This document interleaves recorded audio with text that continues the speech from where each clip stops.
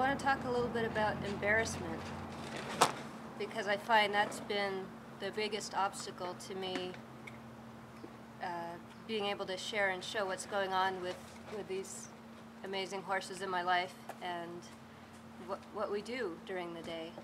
I think there's a lot of value that can be seen, but I've been shy to show it because I'd rather just live my own life and not have people comment on what they think I'm doing or how they think I'm doing it.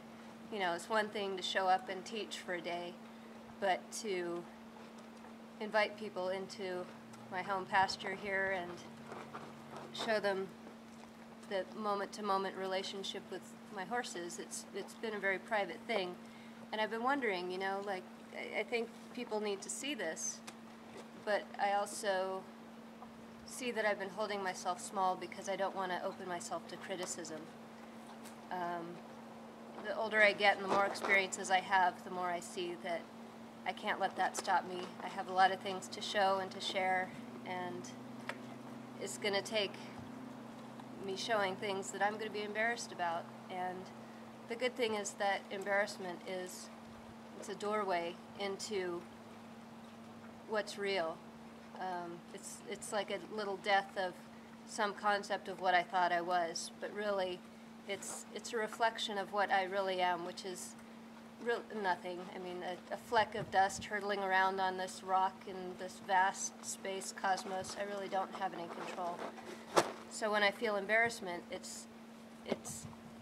might feel scary and bad, but it's also as it is. You know, this is a delicate universe, and I really don't have that much control. So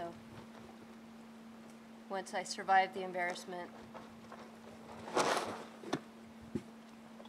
hopefully others will join me too. Please get over your own embarrassment or face it and take a clip of you with your own horse or with your child or with your dog or cat or whatever is in your life that you share close time with, want to explore Hontoto relationships with.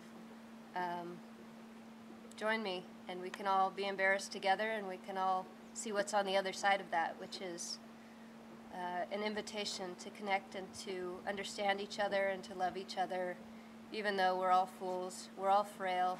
We never know if we're going to get another day or even another breath. So it's more and more important that we do what we know is right each moment and honor the ones we're with. Thank you.